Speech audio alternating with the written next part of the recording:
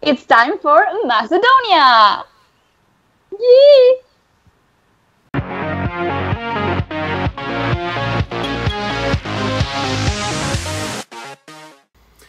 Hey Eurovoxers, Andy, Daniel and Clara here, and we are here for the next edition of Eurovision First versus Last, and this time we're talking about Macedonia. Yee!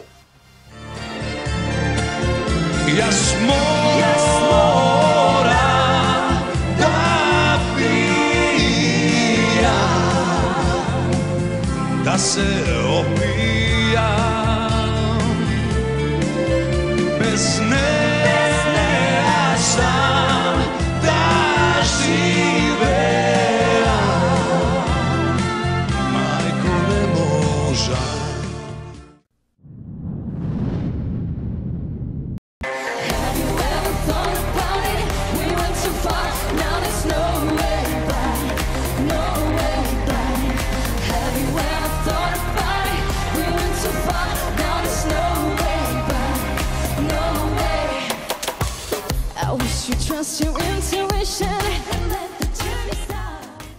So guys, two very different songs there from Macedonia. Their first participation in '98, 20 years ago, with Vlado Janevski.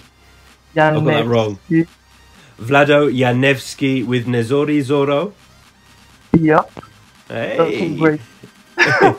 And then this year, 2018, IQ with Lost and Found. But let's talk about Vlado first. Clara, what were your thoughts?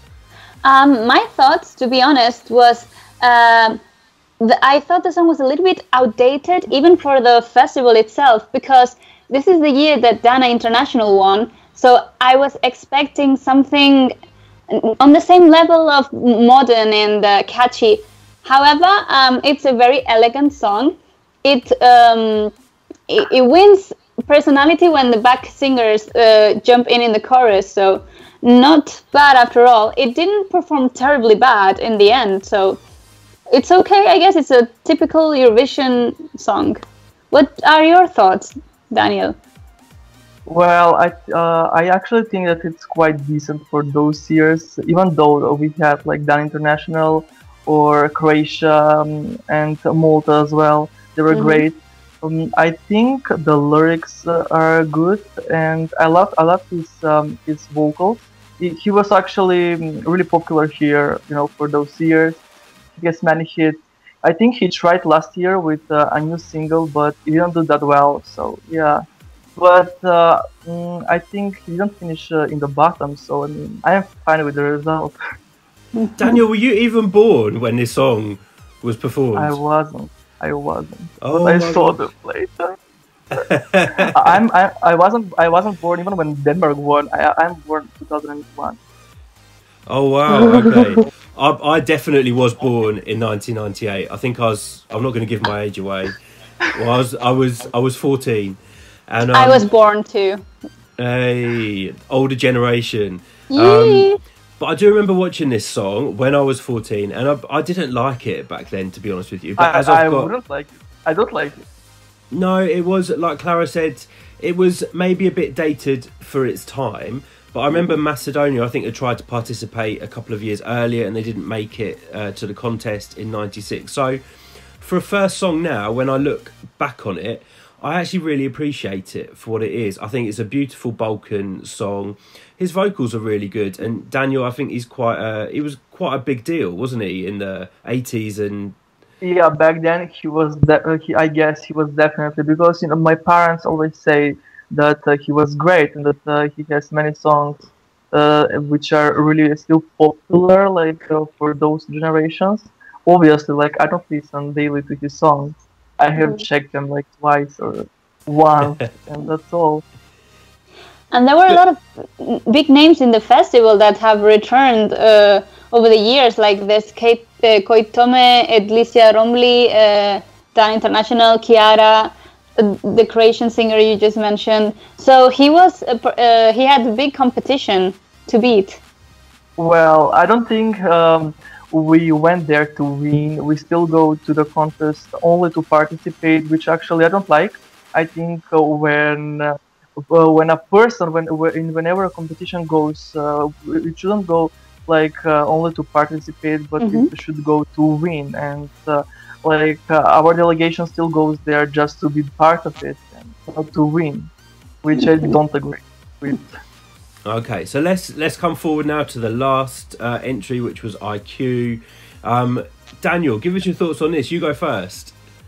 So based on the studio, I love the song. Actually, it's my favorite one from all our songs. But then, if I compare it to the live performance, I mean, I don't like it. Like the staging was a big mess. I'm fine with her vocals, even though they weren't perfect. I don't like the drummer there. Like it wasn't. It was so unnecessary. But overall, as a song, I still listen to it, and I have it on my playlist. Yeah, I love it, and I think it's way better if we compare it to our first song. I mean, from a dated ballad to this modern song. That's great, I think. Both very different. Clara, you saw it live in Lisbon. Yes, I did. I have to say, I think she was really distracted with all of the movements on stage, and she had to look to the different cameras, and she's turning her back. Then there's this thing with the dress. If they want to make this surprise costume under the actual costume, it was really visible that she had something underneath, and that pink dress was going to go out eventually.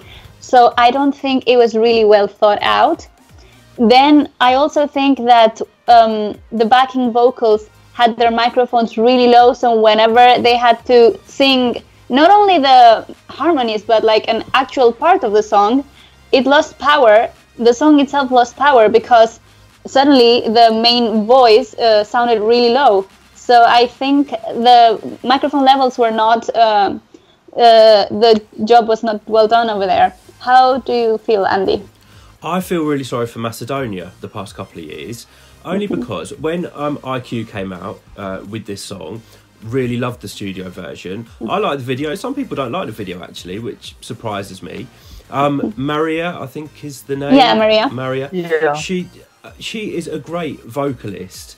And I know she hasn't been with the band for such a long time, but maybe like 5 years or something. I think they were really lucky to find her. The staging of the song wasn't good. It was always going to be a difficult song to stage. So many different elements and different kind of styles in one song. Really worked in studio version, did it well in the video. When it came to the live stage in Lisbon, it just didn't work. And I agree with you, Clara, she had so much to focus on that I think it took away from the performance. Song was great, performance wasn't great for me. And when I said about feeling sorry for the past couple of years, it was similar to Yana last year. Fantastic commercial song, but something in the performance just let it down. So for me, Macedonia are trying to find their way, but they've still not quite made it. But I've got my fingers crossed. But guys, if we had to choose the first 98 or the last 2018, which one would you go for? Daniel's come to you first. For me, like it's super easy. I don't even listen to our first song, and I listen daily to Lost and Found. So yep, I will definitely choose our last one. Okay, Clara. Same for me. It's a really good recorded song, and I really enjoy dancing to it whenever it comes up on my headphones and I'm doing whatever I'm doing. I just have to dance to it. It's just such a good recorded song. So is it going to surprise you that I'm going to go for the first one? Oh, Definitely. really? Only because, as I said, I didn't really like it when I was younger, but as I've got older and more miserable, the song's really grown on me. And it's actually, I watched it today to kind of refresh my memory, and I thought it's a beautiful song. Good first song for Macedonia. You know, there wasn't really any staging. It was just him there in his suit, but he looked so smart with his navy suit and his tie. I think it's a song for Macedonia to be proud of. So I've been outvoted, but I'm going first. But guys, that's only what we think. What do we know? We'd love to know what you think. Would you go for Macedonia's first entry, or would you go for IQ their last? Don't forget to let us know in the comments down there. Don't forget to subscribe to our YouTube channel, and also follow us on Instagram, Twitter and Facebook. Otherwise, until next time, see ya. Bye.